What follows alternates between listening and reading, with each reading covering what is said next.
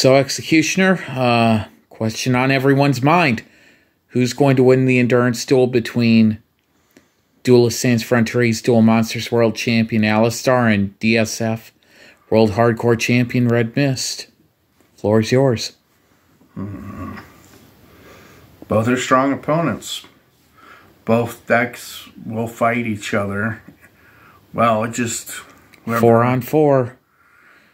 Well, it's whoever can pull ahead in the beginning.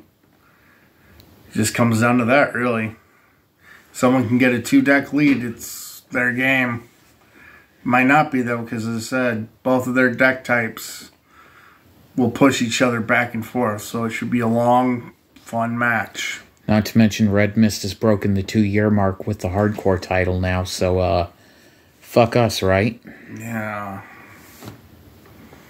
So, any thoughts on who you think is the favorite going into this duel? No. That's up for them to decide. For me, I'll just wait and see what happens. You'll just wait and see? Yep.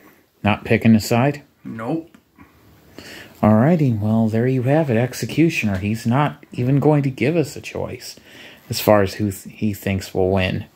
Thank you so much, and we'll come back to you with the next duelist who gives their take on RedMyst versus Alistar.